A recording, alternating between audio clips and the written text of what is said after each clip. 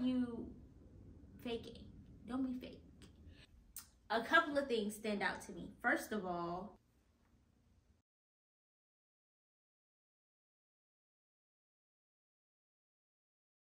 alrighty, hopefully you can see me. I am going to do some devotional time with the Lord. I made a TikTok about this, but this is not something that I do every day, unfortunately. But it's something that I do strive to do every day. And I just feel like it's so valuable to, you know, like set apart time in our day and our busy lives to just connect with the Lord outside of like listening to worship music or outside of prayer, outside of it, but with it. I feel like the Bible, these moments are literally like our guide, our manual for day in and for day out. And so if we could meet ourselves here, if we could find him here, that's where clarity is. So I'm trying my best to do a better job of committing to communing with him daily. And one thing that has helped me is like, I literally just think about it like, if I had a man, I would want to talk to him every single day, all throughout the day. And the same, if not even more, should go for your relationship with God, your relationship with Christ. So I'm reading Matthew 26. I'm reading the Last Supper. Maybe it's 28. Yeah, okay, I'm reading the Last Supper is Matthew 26 verses 17 through about 30. Today is Thursday, March the 28th, and so we're approaching Easter. So it's just perfect time to kind of read through the story of Jesus' last moments as he, you know, enters into Jerusalem and they're screaming Hosanna, and then he tells all these parables.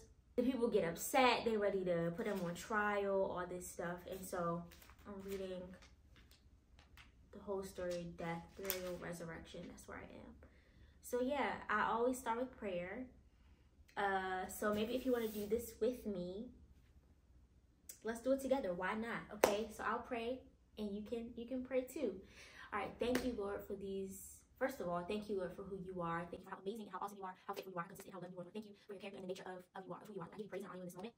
Thank you, Lord, for the opportunity to commune with you, to connect with you, to find something new in your word. Lord, thank you for this word. I think this word is a lamp, it is a resource, it is a tool, it is an instruction manual as we go out and as we do life. Lord, thank you for leaving this behind. And I just honor you in this moment. I pray that you would highlight things, that you would make your word come alive like never before, and that we would take the words that are in here and be able to apply them to our day-to-day life. Lord, I give you praise and even now just ask the Holy Spirit that you would come and you would rest with me in these moments, so that you would be my help, that you would be my eyes and my ears in this moment. Lord, you have your way, you can have your way in this moment, and I give you permission to reign in this world. In these moments, in Jesus' name I pray, amen. Yay. Okay. All right, so what I'm going to do is I'm going to read this quickly. I'll put what I'm reading on the screen, and then maybe I'll meet you guys after, because I feel like it might be redundant for me to kind of sit here and read it to you. Maybe I should. I don't know. I'm not going to read it to you. I'm just going to do my thing, and then I'll come back after. Yeah, I'm reading Matthew 26, verse 17 through 30. You go read, and I'll go read, and then we can come back. Yeah. So it says, on the first day of the festival of unleavened bread, the disciples came to Jesus and asked, where do you want us to prepare the Passover meal for you? As you go into the city, he told them, you will see a certain man. Tell him, the teacher says, my time has come. I will eat the Passover meal with my disciples at your house. So the disciples did as Jesus told him and prepared the Passover meal there. When it was evening, Jesus sat down at the table with the 12. While they were eating, he said, I tell you the truth, one of you will betray me. Greatly distressed, each one asked in turn, am I the one, Lord? I found that to me. He replied, one of you who has just eaten from this bowl with me will betray me. For the Son of Man must die, as the scriptures declared long ago. But how terrible it will be for the one who betrays him. It would be far better for that man if he'd never been born. Jesus. Wow, that's deep. Judas, the one who will betray him, also asks, Rabbi, am I the one? Now, my thing is, like, you know darn well you the one. So why are you faking? Don't be fake.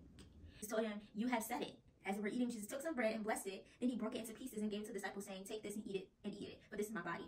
And he took the cup of wine and gave thanks to God for it. Gave it to them and said, each of you drink from it. But this is my blood, which confirms the covenant between God and his people. It is poured out as a sacrifice to forgive the sins of many. Mark my words, I will not drink wine again until the day I drink it new with you in my Father's kingdom.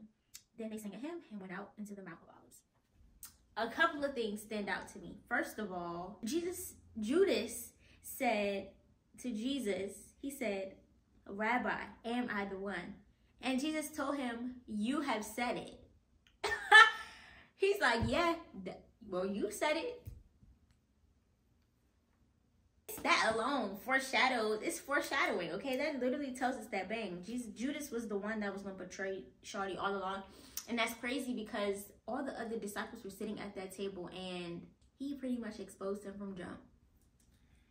I don't know if I said this earlier, but I have no problem like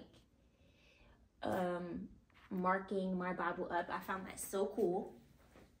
I just feel like Jesus definitely was like not the one to play with, because even in the passages before this, like he's saying all these parables, and the religious teachers and stuff are asking him all these questions, and the way Jesus was reading them people for filth top to bottom, like what?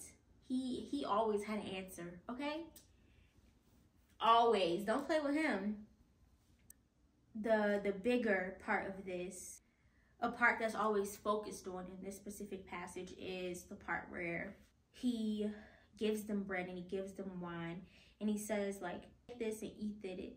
Take this and eat it, for this is my body. Then when he gives them the wine, he says, each of you drink from it, for this is my blood, which confirms the covenant between God and his people. It is poured out as a sacrifice to forgive sins of many. Once a month, or how often we participate in communion, and it acts as a reminder of this covenant. But I think I heard something a while ago that said like the communion is not just a symbol, like it is literally his blood, it is literally his body. And as we approach Easter, and as we approach the day, you know, like this memorial, this moment, it's important to remember that this wasn't for fake. Like Jesus literally decided to go on the cross, to hang himself on the cross for our sins. Like that wasn't a joke. That was not a story. It wasn't a fan fiction.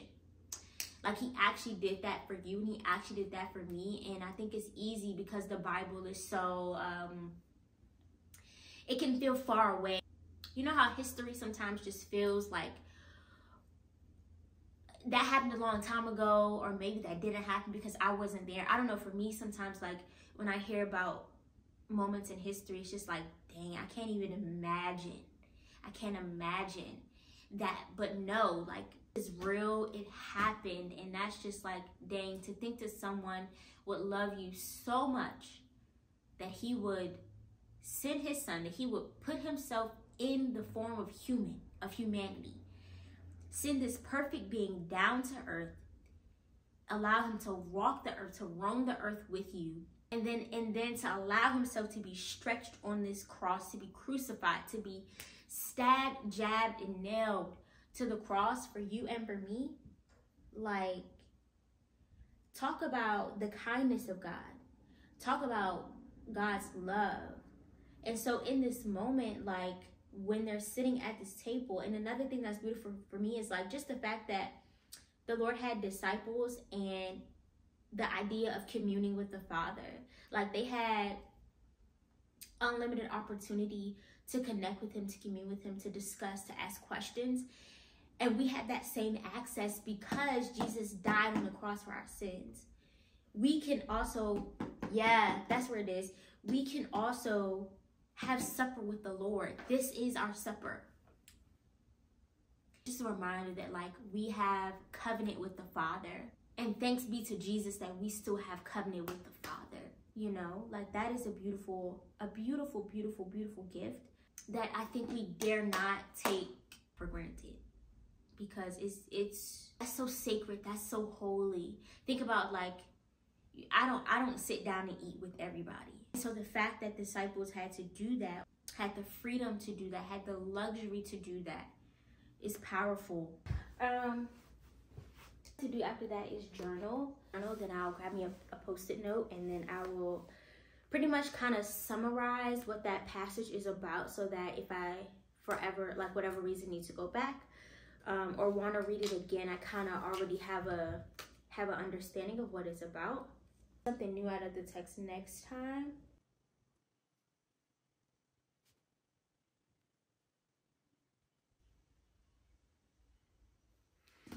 So after I do that, I finish off my time with prayer. So I'm going to do that.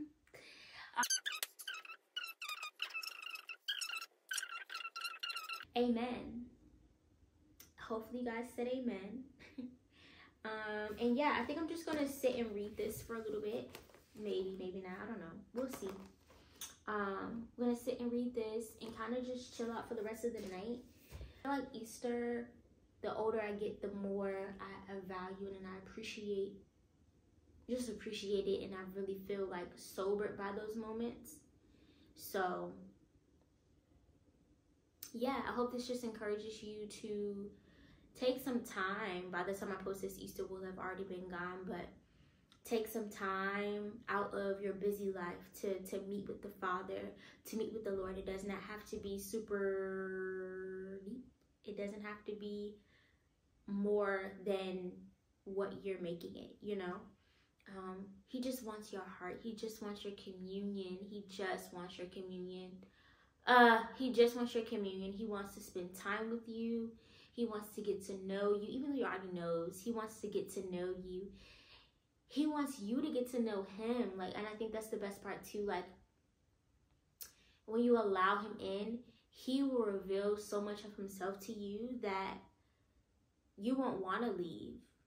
You won't want to do anything outside of his will. You won't want to feel his presence far away, you know? And so, let me get off my soapbox.